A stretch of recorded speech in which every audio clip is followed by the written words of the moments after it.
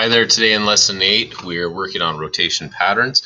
The goal of today's lesson is to recognize and be able to interpret the meaning of rotations of 90 degrees, 180 degrees, and 270 degrees around a single point. Today what we're going to do to get a start is we're going to look at this isosceles triangle. Here is a right isosceles triangle. Keep in mind that when it's posted like that, that means that we have a right angle right there, and we can use that right angle to help us guide us as we go throughout our lesson. The way that we can help guide us is because this is a 90-degree angle and all of our rotations are multiples of 90 degrees. That's going to help us a lot. I'm going to use my patty paper here to show you how that will help. Just tracing the triangle to get started. What we're looking at is we're going to take each of these 3 points and we're going to go ahead and rotate our triangle around center B clockwise, first case 90 degrees. Since this is 90 degrees, what this will help us with is an understanding that every time that I rotate from this edge right here to this edge right here, that's a 90-degree rotation. So when I look at segment CB and it maps to the second side of this triangle, I know that when I rotate around that center and I get to right here, this is a 90-degree rotation because segment CB has changed from a vertical to a horizontal. I can go ahead and mark, I'm going to put this A, I see it's right there in the middle of that R. I'm going to put that right there, and I know that that's going to be A prime. I'll go ahead and draw my triangle.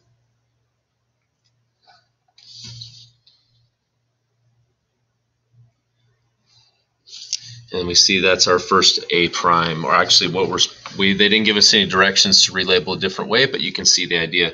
So now we have another triangle, and the cool thing about this is when I go ahead and rotate, I can see that not only do I get 90 degrees here, but when I get around to this line again, I see that I'm actually rotating 90 degrees twice, or 180 degrees. That's really helpful for us because now we see that this angle that's been created by segment CB and then the image of segment AB is that this is a 180-degree angle, or what we call a straight angle. Straight angles always equal 180 degrees, or we see a straight angle, we can recognize that as also a straight line. So let's go ahead and do the third rotation, or this next rotation, rotating 180 degrees. Keep in mind that every time I take CB to map the next side, that's 90 degrees. So here's our first one, 90 degrees, followed by another rotation, 180 degrees. And then we have some new important things to notice here. Even though it goes off the page a little bit, we're still going to be okay. I'll just try and draw this in the best spot that I can get it. And one way that I'm going to help myself with that, I'm going to mark this spot. But then the other one I noticed is that falls right in line with this line right here. So I can go ahead and connect there, connect here, and I have another triangle that's been created. What I should notice right here is this point right here in the rotation, this side over here, let's call this one side D. And we notice that side D has been rotated here where we get our D prime, 90 degrees, and we see that this angle or this line now is perpendicular to it, 90 degrees. But then we see once we get around to that 180-degree rotation, the related side is now 180 degrees away from it, and it's parallel to the original segment. That's something that's going to come into play here in a little bit for us. Here's the last thing we recognize. We do this rotation a third time for 270 degrees, and what we see is that that's a rotation of 3 90-degree angles, or 3 90-degree rotations. So we go back to our spot. Keep in mind, pay attention to segment CB. Every time it hits the line, I'm going to switch hands here. Every time it hits the next line is 90 degrees. So there's 90 degrees, another 90 degrees for 180 degrees, and finally one more set of 90 degrees, and we see that we end up making not quite a full circle because remember we're just paying attention to this piece, but a 270-degree rotation looks an awful lot like a 90-degree counterclockwise rotation. So keep those pieces in mind as we learn that and as we go through those. It says, what will you look like, or what will it look like when you have the 4 triangles rotated 90 degrees clockwise around B, 180 degrees, and so on and so forth. What it will look like here is we look like we're continuously building this figure into a square, and then we see 4 triangles that are all met together at a common vertex to make a square, and we know it's a square because of our rules of rigid transformation, that each of these segments that are related remain the same length. So there's a good start for us to recognize what's going on with our rotations. Keep that in mind. I think the biggest thing that we need to pay attention to is this notion, or the recognition or the understanding that all of the segment lengths have to stay the exact same as we do our rotations. On to the next problem. There's an interactive piece to this. If you'd like to go and get onto this website, pause your video, open a new tab, and type that in there. Or you can look in the description. There's a link to it. And as we play with this, what we see is we can actually move these pieces interactively. I'm going to go ahead and do these with patty paper. I'm going to continue to use my other piece. But what we're working with now is, instead of rotating a figure like a triangle, we're going to rotate a shape that's just a segment. Remember, a segment is a piece of a line, not an entire line. But there's some rules that we need to recognize as we do this. First off, we're going to rotate segment CD 180 degrees around point D. Draw its image and label the image of C as A. So here we go with our line segment. We have point C and D, and then we're going to rotate 180 degrees around center D. So I guess the question comes down to it then, how is it that we know when I've rotated 180 degrees? Well, if we remember, when we talked on this side, we recognized that the rotation of 180 degrees created a straight angle. So these 2 segments actually continued and made a straight line. When I go ahead and make my rotation here, what I should catch with that, with a straight angle, as I go about this, clockwise or counterclockwise, does not matter for 180 degrees. But I do know that I see right here is a 90-degree angle. And then I keep going, and then I keep going until I recognize that my line continues on straight, following the same pattern. A good way to check to see if I'm following the same pattern is to go from C to D, checking rise and run. This is a rise of 2 and a run of 4, so my ratio is 2/4.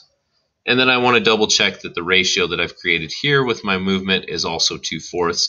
So I see up 2 units, to the right 4 units, and I see equal ratios, meaning that I do have a straight line. So I'm going to hover right over here over point C, but I have to remember that I'm going to label this one as point A as per the instructions. I can go ahead and continue, make my segment here from D to A, and I see that 180-degree rotation based on this straight line. For my next rotation, I'm going to actually rotate segment CD, come back to this again, and I'm going to rotate around that segment 180 degrees around point E. So now we're just changing our center of rotation, but we're doing the same type of motion. But here's what I'd like for you to do. I'd like for you to pause the video, take a moment, make a prediction for where that's at, rotate your own work, and see what you come up with. Welcome back to the video. We're going to go ahead and rotate this 180 degrees. First off, I'm going to start rotating. Again, it doesn't matter for 180 degrees. Which direction I go, I believe that right there is pretty well perpendicular, 90 degrees. I'm going to keep coming around until I get to what I believe is 180 degrees. But then I have to ask that question, how do I know exactly where 180 degrees is? Well, if you recall what we talked about a moment ago about checking the ratio of change, how we rise a certain amount and run a certain amount, or go up and to the right, we can check that ratio to ensure that we have the same ratio as the others because it's a 180-degree rotation. I see that my ratio is rise up 2, 1, 2, 3, 4 in those positions. So I'm going to go ahead and hover my pencil right here, make a mark, check for D where it was, line up E again and C, and then D comes right here. And then this one says draw the image and label the image as of CB as the image, or the image of C is supposed to be B. So we'll go ahead and label this one as B. And then it says the image of D is F. Here we go.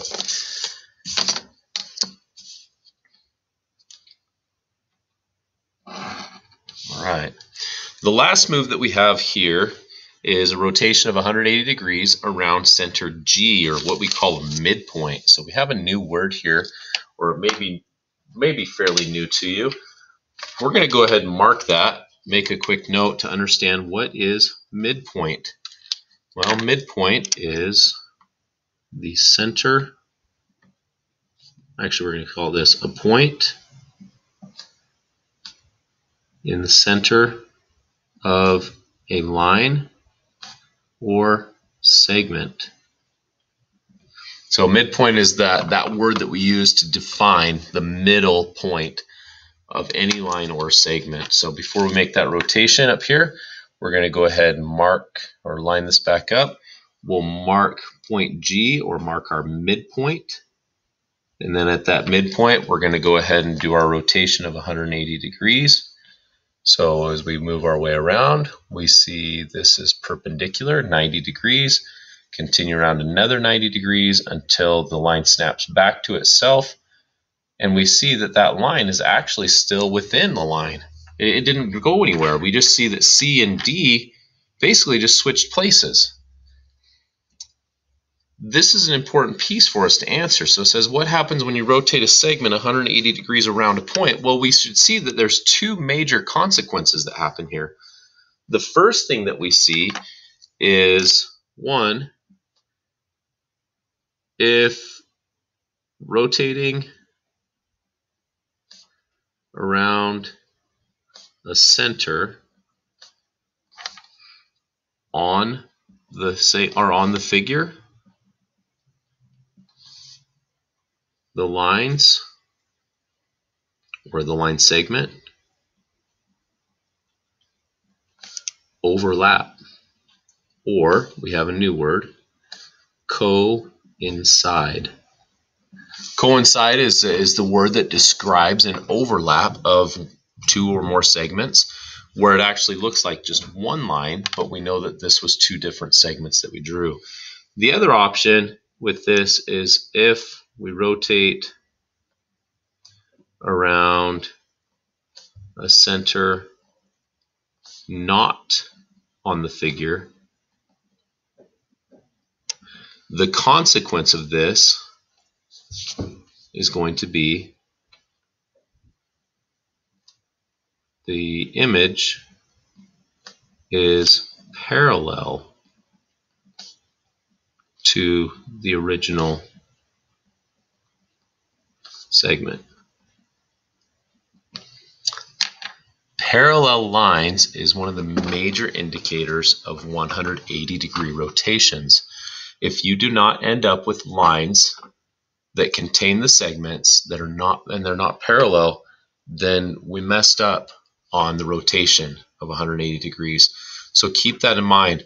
That's why I talked about this ratio right here, recognizing the ratio must be equal. If the ratios are equal, then as we're going to learn here in a few lessons, the slope is equal. And when the slope is equal, the lines are parallel, which means that we have a 180-degree rotation can actually describe that. Now, what happens if I'm just given a set of parallel lines or parallel segments? Or maybe I assume that they're parallel. Let's check that first and see, is it possible to rotate one line segment to the other? Well, it's only going to be possible if there's a 180-degree rotation, but then the question is, where's that center? So when we look at this, I'm going to mark this point here, this point here, this point here, and this point here. We're going to say that the rotation along this point, we know that there has to be a central point to this, but how can I find it? Well, one of the major things that we can look at is, remember that we have that midpoint. Midpoint comes into this again, where we see that the distance between any 2 points has to be, or the middle of those 2 points is going to be a very important piece to this. So I'm going to take these points. I'm going to go like this. I'm going to call this one A, this one B, this one B prime, this one A prime. So now we know which points are related and which ones are corresponding. If I look at these corresponding points and I just take a segment between the two here, and then I take a link and link up these two corresponding points, what I get is actually an intersection. And that intersection between these points being right here is actually the center of rotation. We're going to call this one point C, is the center of rotation for this 180-degree rotation. I just want to verify one last thing to make for sure that these two segments are parallel. I'm going to look at the ratio here. There's 1, 2, 3. Oh my goodness, my lights went out. Sorry. 1, 2, 3, 4, 5. Up and then to the right, 1, 2, 3, 4, 5, 6, 7, 8. So I have a ratio of 5/8 for segment AB. And then segment A prime B prime, I have 1, 2, 3, 4, 5 up, and 1, 2, 3, 4, 5, 6, 7, 8 for 5/8. I see that the ratios are exactly equal, so I know for a fact now that the lines containing these two segments are parallel. I know for a fact that point C is the center of rotation, and now I can answer the question, is it possible to rotate one line segment to the other here? Yes. And if so, find the center of such a rotation. If not, explain. We found the center of rotation by looking at corresponding points and looking for the intersection of those points. Yes, and we're going to say a rotation of 180 degrees around center C. And if we want to get more fancy with this, we would say maps segment AB to segment A prime, B prime. When we say map, we mean it matches or it snaps to it, it overlaps it, it coincides with it exactly. There's the bulk of the lesson today. Whoops, just kidding. There was one more thing. We have to talk about one more set of patterns. And as we look at this set of patterns, we have one more piece. We're actually going to tie together a few of the pieces that we've done from this lesson with talking about rotation and recognizing congruence, but we're also going to talk about other pieces from previous lessons. So what our goal is right here is you can use rigid transformation of a figure to make patterns, such as this one right up here. This diagram is built with 3 different transformations of triangle ABC. Describe a rigid transformation that takes triangle ABC to triangle CDE, and then a rigid transformation that takes, again, ABC to EFG, and then ABC to GHA.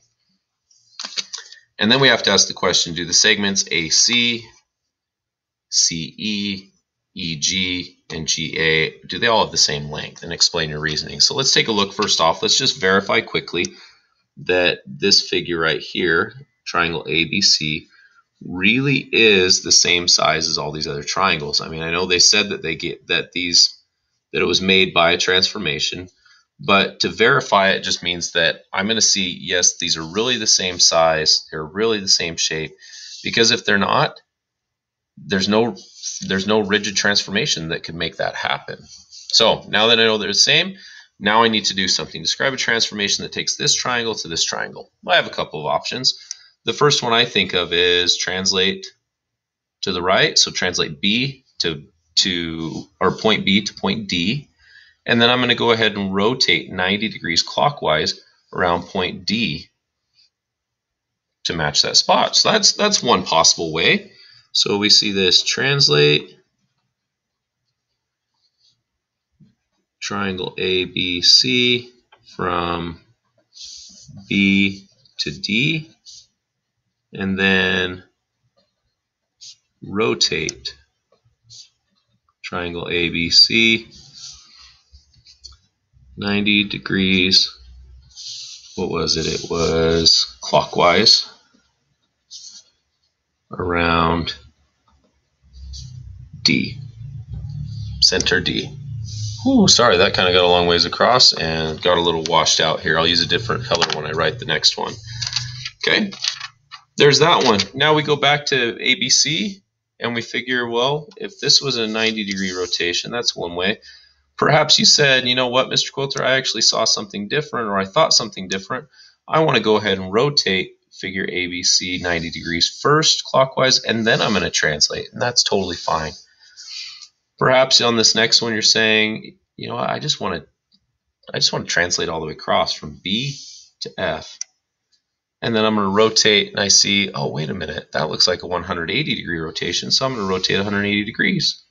Or maybe you want to change the order, and you say, well, that one just looks opposite to that one, so I'm going to go ahead and rotate this one 180 degrees and then translate.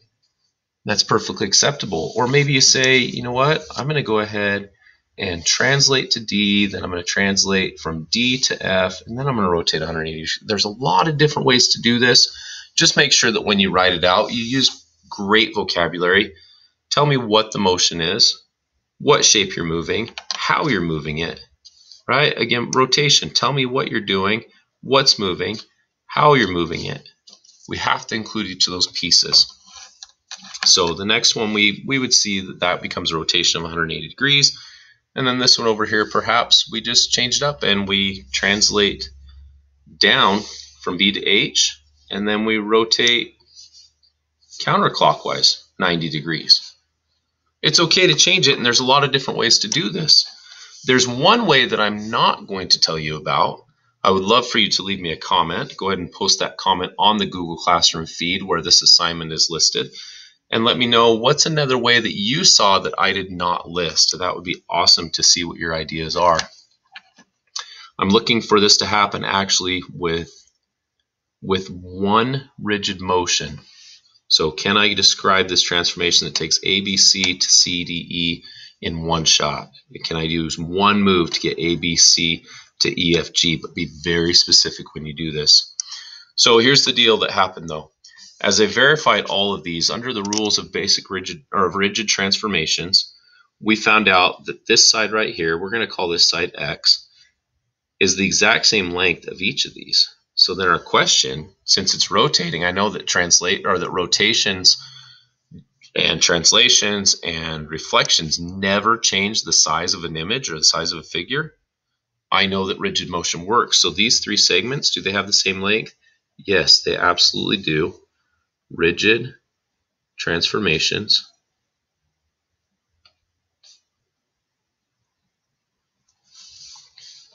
preserve. And then you're probably thinking, hey, Quilter, that's a new word. So we're going to talk about that one. This word right here, this one means to keep the same. That's what preserve means. So rigid transformations preserve lengths of segments. I guess it would just be length of segment because segments only have one length. And there you go. That will be one of the most important definitions that you can learn, is that rigid transformations preserve length of segments, angle measures, how a line looks, how a ray looks, all the relationships between. To recap, let's look at our lesson here, our lesson summary, and let's mark some text here. When we apply a 180-degree rotation to a line segment, there's several possible outcomes.